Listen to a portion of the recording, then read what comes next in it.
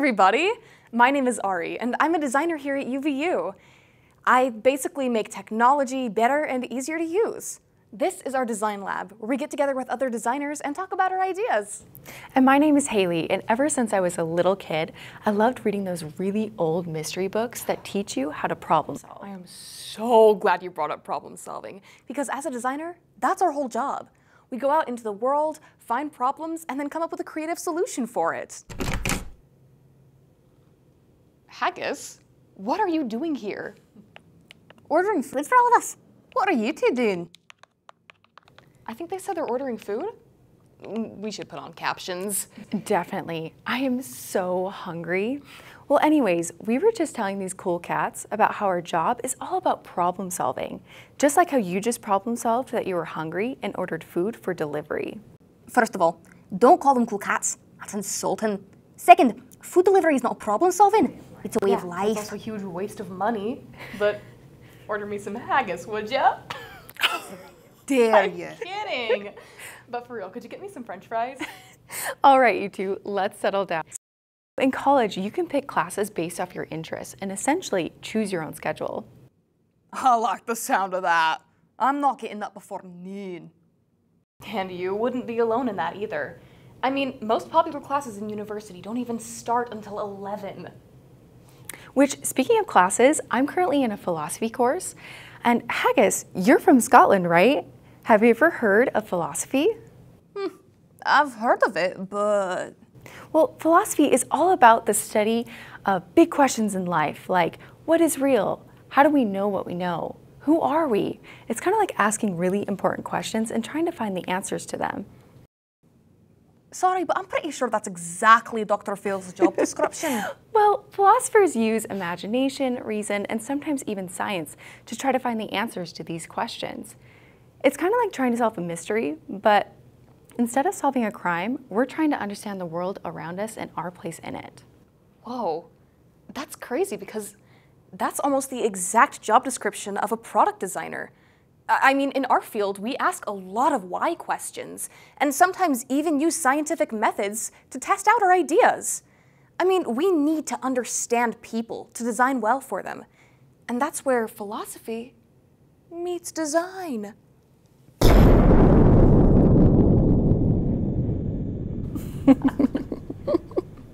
And you think I'm dramatic? Gosh, all this talk about important people in history and them changing the world has got me so excited.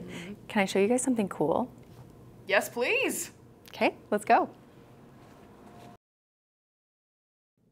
Run, we lads, run!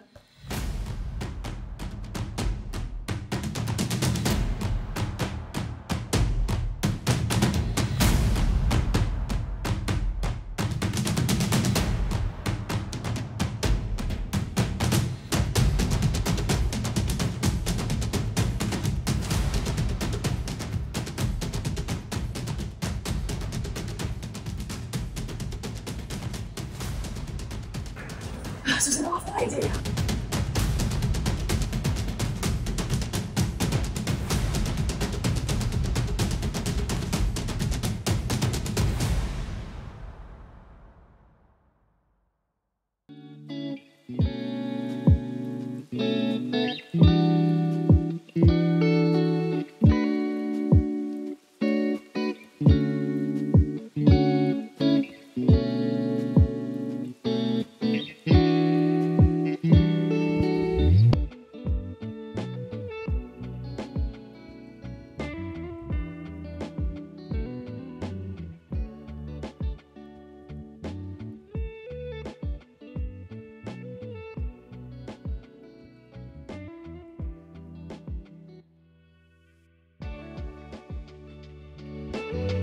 Okay, so this beautiful stained glass window is a timeline of history starting from the beginning all the way to the future. This exhibit is at UVU, which you are more than welcome to go and view at any time that you'd like. So philosophy started a long time ago, but there was a specific time period we'd like to highlight where some people grouped together in Scotland and their ideas changed the world. Right around the same time was the American Revolution, and our founding fathers were greatly influenced by these radicals and their ideas in order to establish our government.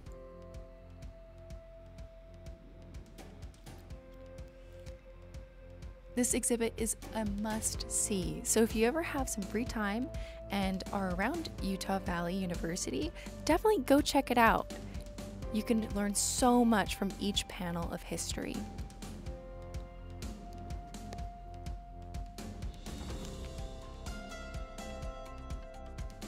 What? Wait, the Scottish Enlightenment? Are you talking about the summertime in Scotland, when the sun is out till close to midnight? Well, that is true, but that's not the kind of light that I'm talking about. The Scottish Enlightenment was a period of time where people emphasized logic and reason to make progress in society. Think about a flashlight. When it shines on something that you couldn't see before. Ah, gotcha. Did you know that the Scottish flag actually has a unicorn on it? Why wouldn't that be? I'd definitely give off my character vibes. Well, not Haggis, but one of his ancestors. Hey Ari, isn't there a whole story about the unicorn that all the Scottish people know and love? Yes, I would love to tell you all about my history, and I'd love to show you my beautiful home. Oh my gosh, you guys. I just had the best idea. I mean, we've been talking about Scotland and the Scottish Enlightenment, but what if we went to Scotland?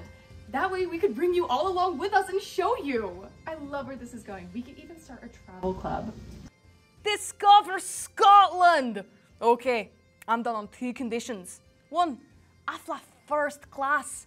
2, we stop by to visit Lewis Capaldi before we go. Yeah, I'm down on 2 conditions. I fly first class. We stop by to visit Lewis Capaldi before we go. I'm pretty sure this is supposed to be a lower budget excursion, but we'll see what we can do. Yeah. Hey, the food's here. Perfect. Let's go. Yeah. We are so excited to bring you all on our adventure. We're going to learn to become better designers, and maybe some of you will be inspired to look at something in a different way or build something brand new. Haggis, what are you doing? Just adding the essentials to my Amazon cart. Neck pillow, sleeping mask, my skincare routine. This stunning glow doesn't just happen on its own. Oh, well, I am so excited to do this. It's gonna be so much fun. So for this trip, we're gonna bring our awesome film crew, Lizzie, Shelby, Jordan, Natalie, and Rosa. I think we need to bring our design professor as well. He can get us in with the University of Edinburgh. He knows people. We need Dan. Okay, so we're gonna fly from here in Salt Lake to the UK. Hold the phone. I don't think these people all know what you mean when you say UK. Well, let's show them a map. Yeah. Okay, the UK, or the United Kingdom, is made up of different countries, such as Scotland and England, also Wales and Northern Ireland. They all share a government. That way, they can share resources like money, schools, hospitals, and the military. I can picture it in my mind. A few hundred years ago, this little specific area of the UK called Scotland was struggling for its own place in the world. Scotland bred a particular type of people and environment. Ideas that came out of this land during the Scottish Enlightenment helped America to break away from England and establish a country ruled by people, rather than by royalty. That's right. On July 4th, 1776, the United States of America issued the Declaration of Independence to become its own country. But let's talk more about that later. For our trip, we will fly to England first and stay in London for a few days. So, the first episode will premiere Friday, May 12th. We will take you on a tour of some popular sites, including the tomb of John Locke. John Locke was a big influence on the Scottish philosopher Francis Hutcheson, who is known as the father of the Scottish Enlightenment. The second episode will be premiering on Wednesday, May 17th. We will be taking a train through the city of Glasgow and then to Edinburgh. We will be showing you the beautiful countryside while telling fascinating stories about more of these intelligent people who helped shape our country and the world into what it is today. It's gonna be so great. So the next time you see us, we will be in the United Kingdom. See you later! See ya!